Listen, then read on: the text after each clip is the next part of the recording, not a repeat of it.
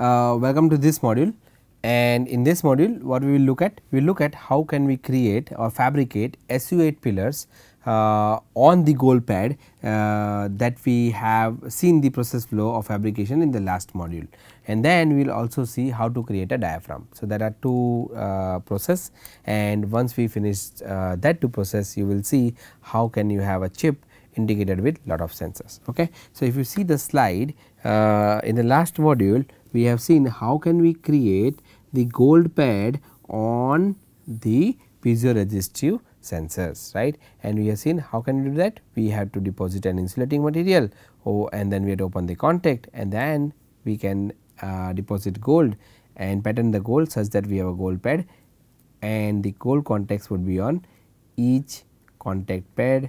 These contact pads, as you can see, if you see this piezoresistive material or sensor, there are 4 of those. Each sensor will have 2 pads. So, 8 for that, 2 for heater will be 10, and 1 for the gold will be 11. So, 1, if I say from here 1, 2, 3, 4, 5, 6, 7, 8, 9, 10, and for gold 11. Okay. So, 11 pads we have opened after we have deposited insulator on the piezoresistive sensor, and then open the contact area for depositing gold, and in the center there is a insulating material, on that we have a gold pad. So, let us see how can we deposit or fabricate or draw the process flow for fabricating the SU-8 pillars. Now, we have to have SU-8 pillars, right. So, for SU-8 pillars, let us see how can we draw the process. So, if I draw the wafer, it is an oxidized silicon wafer, right, we all know. On the oxidized silicon wafer, we have a heater,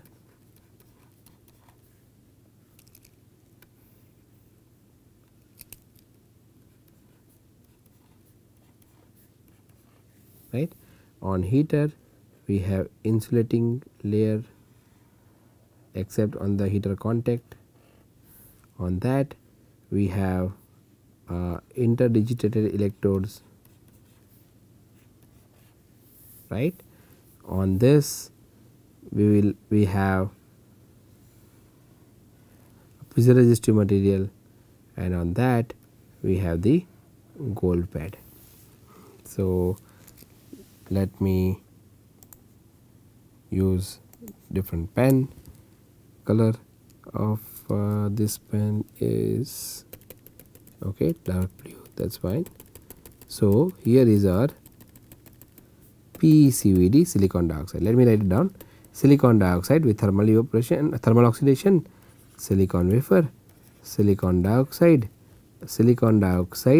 using PCVD, right.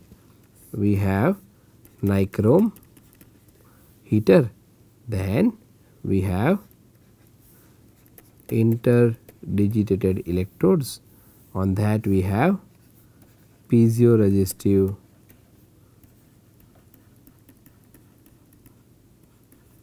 sensor, on this we have gold pad. Okay.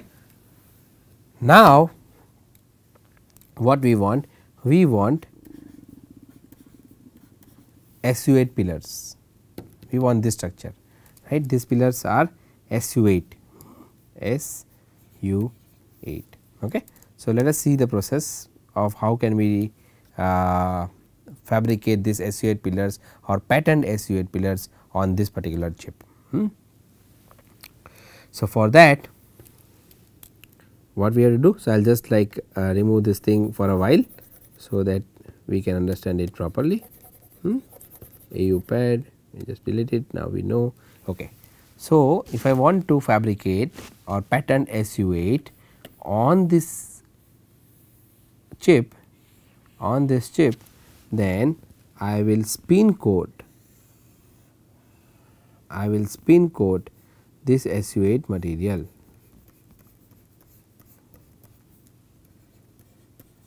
spin coat SU8 material. There are several kind of SU8 and depending on the viscosity we can have different thickness of SU8 material, right.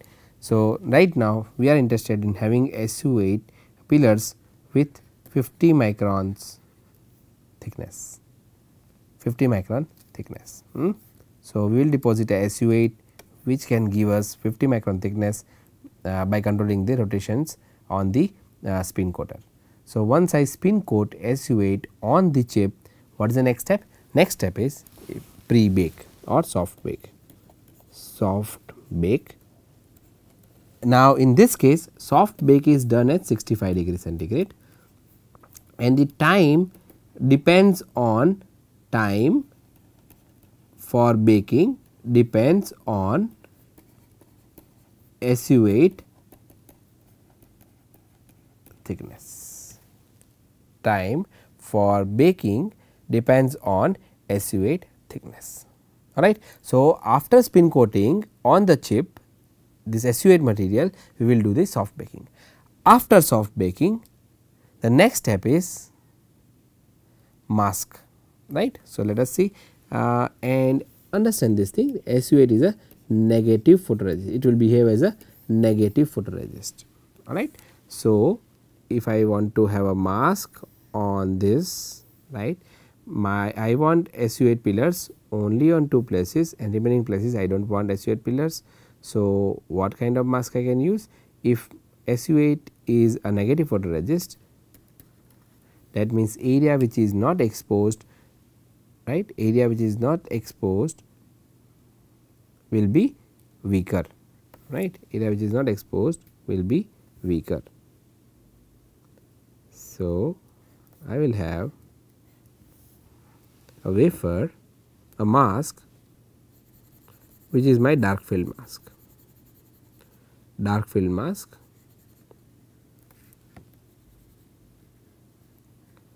So, in dark field mask as you can see the most of the area in the mask is dark and the area which one we want to expose does not have any chrome material, right, it is a chrome mask, it is a chrome mask. So, you can see here, here and here UV can go and remaining area you will not go. So, from here and here the UV can pass through, the remaining area UV cannot pass through. Okay. So, this after loading this is a dark field mask, we will go for UV exposure, UV exposure. So, when we do the UV exposure what happens, the area which is not exposed, the area which is not exposed will become weaker because this is negative photoresist and the area which is exposed will become stronger, right. So, if you see the slide after UV exposure the next step will be, the next step in reality should be. So, if I draw the photolithography process then it is spin coating, spin coat photoresist, next step is soft bake, soft bake, right. Next step is UV exposure, next step is photoresist developer, next step is hard bake.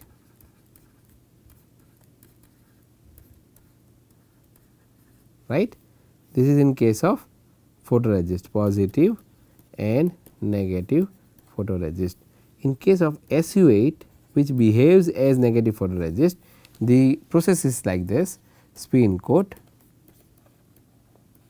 SU8, next step is soft bake, like I said 65 degree, time depends on the thickness, UV exposure. Next step is hard bake, this is done around 90-95 degree centigrade, again time depends on the thickness. Now, when I say time depends on thickness, how we will know? Using the data sheet for SU8. Okay. After hard bake you have to go for PR developing,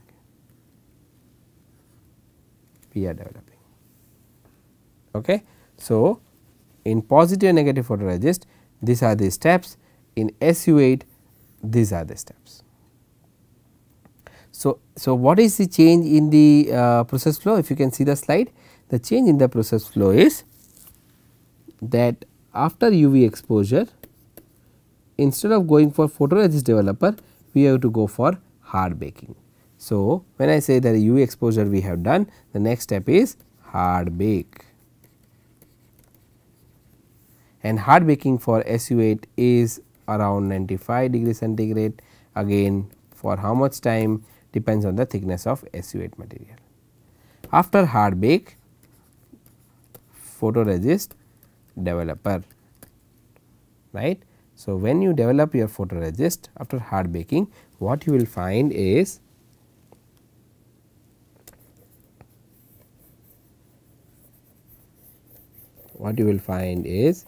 that the SU8 will only be in this region, and remaining region SU8 will get developed. In remaining region the photoresist, that is your SU8, will get developed. So, these are my SU8 pillars, alright. These are my SU8 pillars. Now, I will place this wafer. So, now you understand that this is a wafer, for example, and I have SU8 pillars on the wafer, right, vertical pillars on the wafer. If you understand the physical vapor deposition, there is a shadowing effect. So, because of that, if I have a pillar, let me explain you a little bit if I can help you out. Okay, you understand, do not consider this top surface, like let me say like this. Okay. Now, this is the wafer, and this tip that comes out here, right, this much, this tip is your SU8 pillar. Okay. Do not consider the top section of the pen. Now, if I place the wafer like this, I cannot coat on the side, So, but if I tilt the wafer, then I can coat on the side, right, at least one side we can coat it, right. So, if I tilt the wafer at 45 degree angle in the PVD, which is physical vapor deposition, then I would be able to coat this SU8 pillar with a metal. That means the SU8 pillar will have the conductive line, because at least one side of the SU8 pillar will be coated with metal. So, SU8 metal coating will be the next step. How can we do that? We can place the wafer, we can do the lithography. So, if you see again, I will do the lithography and I will only open, I can do either lithography or I can just save the protect only half of this and remaining. So, once if you tilt the wafer, anyway, even you do not do lithography, if you tilt the wafer, then you will have SU8 only, the material will be only deposited in this area in both the cases, right. So, I will have a conductive one. So, this SU8 pillar will have a metal contact, all right. So, if I go back and you see, what do you see here? You see that you have a chip, right, with SU8 pillars coated with metal. That means, till last module we saw this gold pad on the piezoresistive sensor. In this module we see the SU8 pillars, right, without coating, and SU8 pillars with metal coating. Now, what is the next step? Next step is we have to create a diaphragm on the back side of the silicon wafer. This diaphragm will be exactly on the back side of this. So, if I have a wafer, and these are my piezoresistive sensor, my diaphragm would be like this. Why we have to create this diaphragm? Because these are piezoresistive sensors, right. These are piezoresistive sensors. So, if I apply a pressure or force, then if I apply a force or pressure, what will happen? This diaphragm will bend, and depending on how much the diaphragm is bending, there will be change in the piezoresistivity, the piezoresistance, right, there will be change in the resistance. So, thinner the diaphragm, better the sensitivity, but we have to optimize the diaphragm thickness because then the mechanical stability will reduce. So, in this case we are creating SU-8 pillars, and below the SU-8 pillars there is a electrode which is gold pad, below that there is insulating material, below that there is a piezoresistive material, below that there is again insulating material, below that there is a micro heater is on the oxidized silicon substrate, and on the back side we have to create a diaphragm, so that when we apply pressure onto the SU-8 pillars, the applying pressure will change the piezoresistivity of the piezoresistor depending how much the diaphragm will bend. So, to create a diaphragm we are etching the silicon from the back side of the wafer, right. That is the idea, that is why we are creating the diaphragm on the back side. So, if you go to the slide and if you see what I want to now, so let me just rub this down, it becomes little bit easier in that way. The only thing tricky about SU-8 is that after UV exposure it will go for hard bake. So, if you remember that much, then your life becomes easier. Okay. So, now if I want to create a diaphragm on the back side of this chip, so that whenever I apply pressure the piezoresistor would change its resistance, right. What should I do? I should do the lithography, but on the back side of the wafer. So, in that case I will deposit a photoresist. This will be my positive photoresist, right, positive photoresist. Then I will do positive. After that I will go for soft bake, which is a 90° 1 minute hot plate. After that I will load the mask, and I want to etch the region which is below this piezoresistive region, right. This is piezo, right. So, piezoresistive region. So, I want to etch my wafer like here, and this area I want to protect, this area and this area I want to protect, this area I want to etch. So, I will design my mask for positive photoresist. So, positive photoresist, the unexposed region will be stronger, right.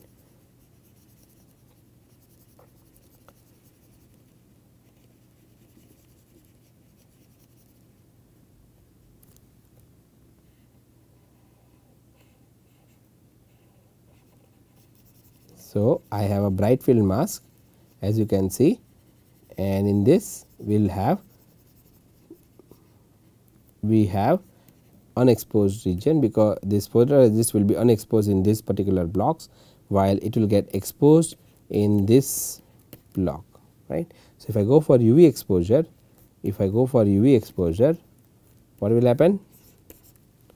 The unexposed region will be stronger, right. So, after this soft bake I will load the mask and go for UV exposure.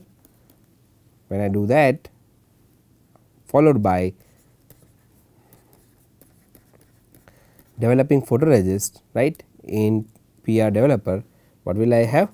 I will have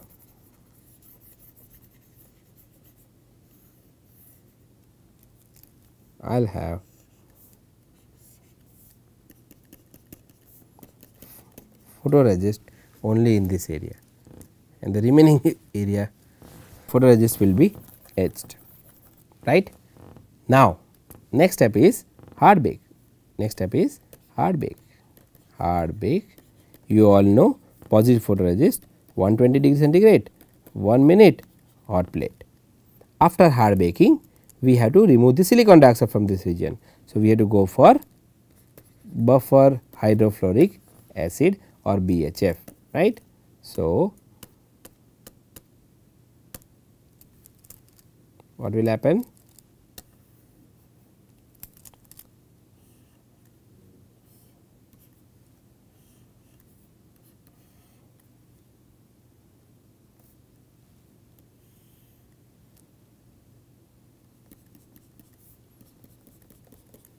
Silicon dioxide will get etched, right, because of the buffer hydrofluoric acid. What is the next step? I will protect the front side, right, either mechanically or using the photoresist, and back side of the wafer. Please look at this slide. The back side of the wafer I will etch using deep reactive ion etching. This is a dry etching. When you go for silicon etching, there are two types, wet etching and dry etching. In wet etching, you can use two different chemicals, TMAH and KOH.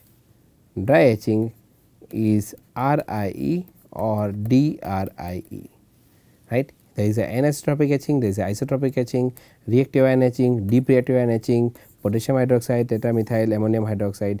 Now, there is advantage disadvantage in both the cases. When you see a different lecture in which somebody teaches you, or maybe in my earlier lecture, you will see how when we were looking at the bulk micro machining, probably at that time I have taught you that how can we use DRI or wet etching and what is the difference, right. So, if not, just go through YouTube videos where you can see how DRI works, how RI works, how KOH works, and what is the what happens when we use TMAH. Right, TMAH is also neurotoxic. It has to be used at 25 degrees centigrade. KOH we to use at 80 degrees centigrade. DRI will give us a vertical wall. So, if I use DRI and if I etch the silicon wafer, then what will I have? I will have a diaphragm. If I use DRI, then I will have diaphragm like this. Now, I know the rate of etching of DRI. Suppose DRI etch rate is 4 micrometer per minute, and if the thickness of this wafer is 500 microns, then I will know how many minutes I need to create a diaphragm of 100 microns, correct, simple. So, I have to etch 400 microns if I want to create a diaphragm. Diaphragm is this region, and let us say that this region is about 100 micrometers. You depends, like I said, thinner the diaphragm, better the sensitivity, thinner the diaphragm, better the sensitivity. Now, what you have, and then finally you can remove this, what you have is a complete chip integrated it. So, the bottom layer, okay, bottom layer is heater, over heater, that is silicon dioxide insulator. Over insulator there are interdigitated electrodes made up of chrome gold. Over this there is again a over this there is a piezoresistor.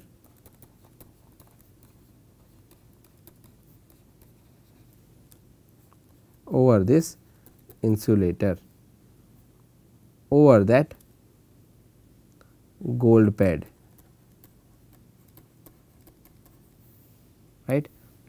Over gold pad we do not have slides, I will write down. This is on the gold pad, you have SU-8 pillars, and then we make these pillars, we coat metal, and below heater that is silicon dioxide on silicon wafer, and this is my diaphragm as well,